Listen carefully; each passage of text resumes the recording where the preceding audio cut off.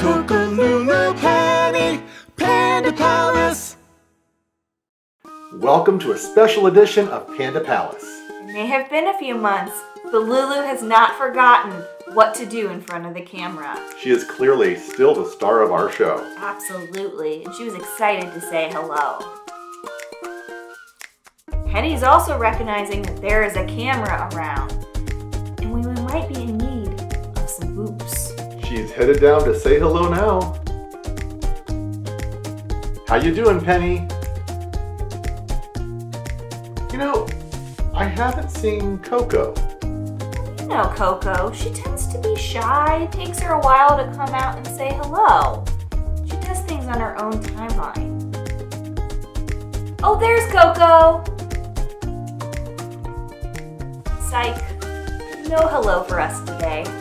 You can always trust that Penny will give us the boops. You know what's really interesting about the last few months with our Red Panda sisters? Lulu is no longer the boss. No way. Bet you'll never guess who's in charge now. Are you going to tell me Coco? It's Coco. Then what's Lulu going to do? Just hang around? That was a terrible dad joke.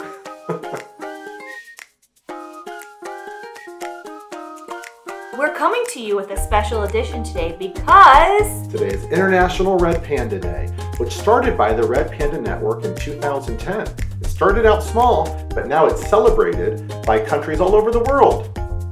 The Red Panda Network is one of the Akron Zoo's field conservation partners. We financially support various programs through the Red Panda Network to help protect and conserve red pandas as a species in their native habitat. So today at the Akron Zoo, we're focusing on these beautiful animals and also their conservation. And you just might get to see a Red Panda training session with Keeper Lisa. Keeper Lisa has worked very hard to develop a bond with these three girls, and it shows by her interactions here. Right now, she is working on targeting the red pandas. What that means is she'll ask them to go to a certain spot in the habitat, and then we'll positively reward them with some of their favorite treats. Let me guess. Grapes. Specifically red grapes, because Lulu does not like those green grapes. She's so picky. Now, targeting is very important for the health and well-being of the red pandas. If they were ever sick or injured, and the vet staff needed to come check them out, by asking them to target in a specific spot, the vet staff can give them an exam without putting them under anesthesia. Well, we can always rely on Lulu to give us a relaxing pose. Training sessions are a lot of work. I can see that.